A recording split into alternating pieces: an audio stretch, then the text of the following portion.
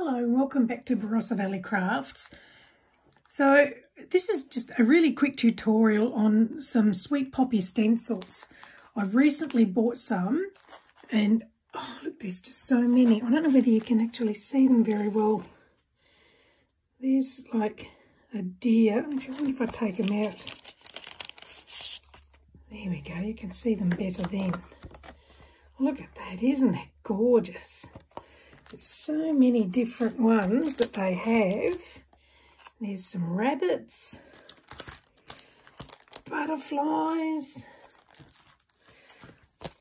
deers. This is a sweetie. So some of these are designed by Tracy Dutton from Lavinia. This is a nice one. I think this was one of last year's, as along with the snow globe. So it's snow globe.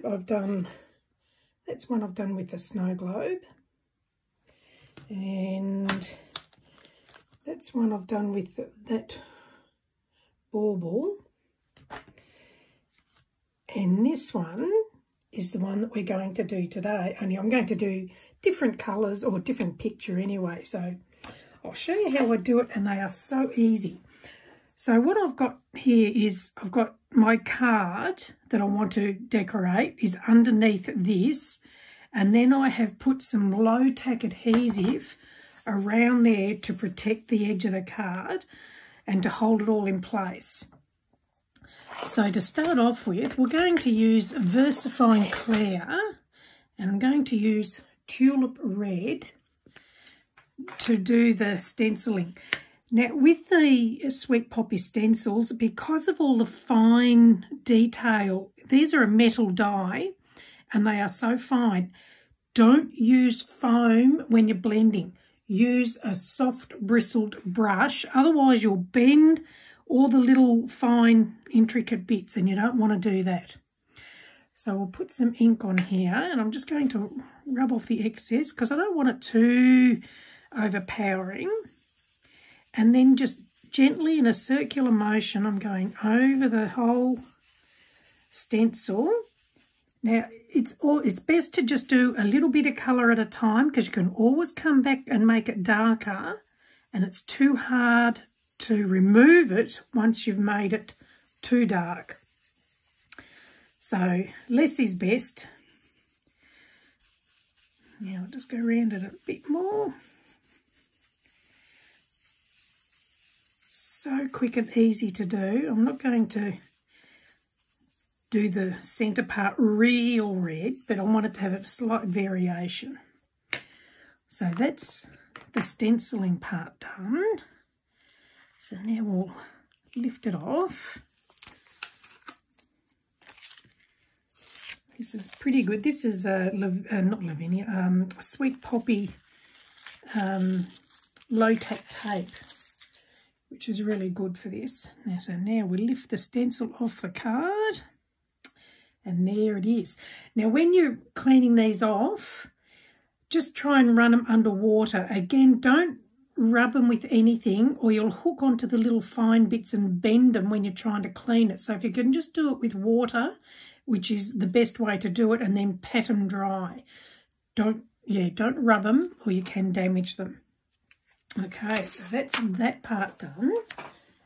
Now, I'm going to get my trusty little stamp press or platform, whatever you want to call them.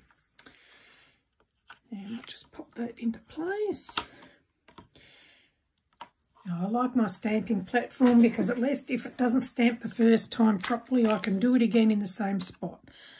I'm going to be using Lavinia stamps. So this is called Fir Tree 1 and this is Mini Pippin. So we're going to pop the tree about, actually if you use your acetate, you can work out what it's going to look like on there. I reckon, yep, we'll do it about there. And I'm going to be stamping again with VersaFine Clear in Nocturne. I love the VersaFine Clairs for stamping with. Okay, we just ink up the stamp and stamp it. Make sure you allow time for the card to soak in the ink. A lot of people just press it and lift it and don't leave it long enough. There we go. Just pop that aside. And now we're going to do Pippin. So we'll do him about there, and he can be looking up at the tree. So we'll sit him there.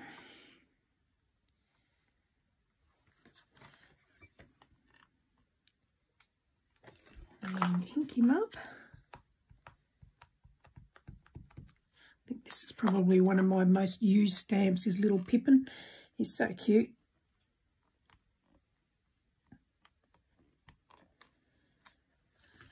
There we go. How easy is that? Now, just move that out of the way. Scrap bit of card again. I'm just going to go around the edges with a bit of red. You could use another colour if you like, but given it's a Christmas card, we'll stick to red.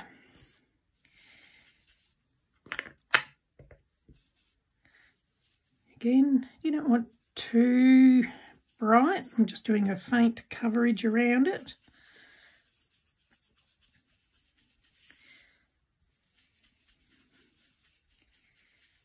These brushes are great. They're nice and soft. They're really good for blending inks.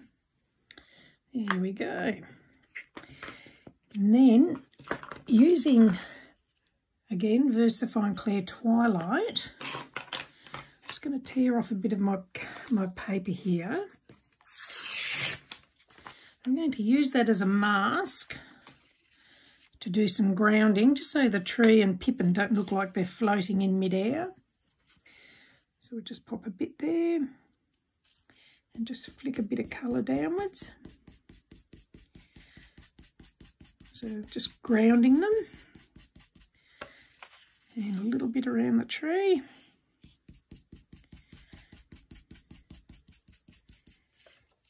There we go. So it stops them floating down. It looks like they're in a bit of ground. So now, earlier on I'd prepared a bit of card to attach it to. So I'm just going to attach it to this card. Now I haven't given dimensions only because depending on the size stencil you're using will depend on the size card you need. So you will obviously cut the card to suit the stencil size that you're doing, and we'll just pop that in place.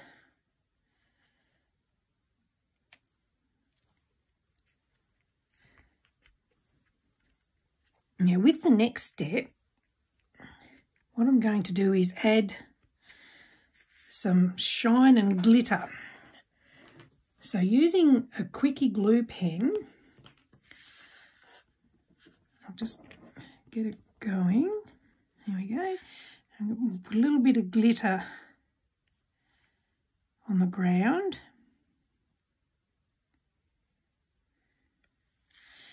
Then we'll put some glitter in the circles of the poinsettias. Oh, by the way, this one's called poinsettia bauble, this particular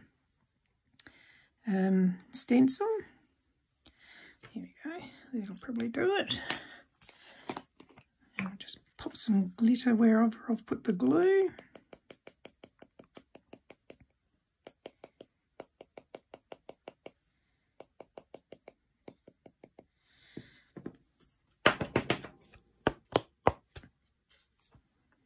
Can you see the glitter on there? Not sure if you can actually see it. Anyway, I'll just pop this away before I spill it everywhere.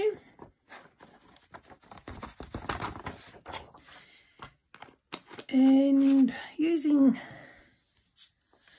some red stickles, I'm going to pop some red glitter dots on top of the red berries on that from the stencil. While I'm doing this, I do have a Facebook page called Cardmaking for Beginners and Beyond. I'll add the link in the description to it. And if you'd like to join, you're more than welcome to join. And you can share creations that you've made from these tutorials, or you can share anything you like. It does not have to be from my tutorials. We're not limited to brands. You can use any brand stuff that you like, which makes it good because it gives you a lot more range to be able to work with. And then we'll pop some onto the big ones as well. So just move it around a bit. I like glitter. I think sometimes I can overdo it too.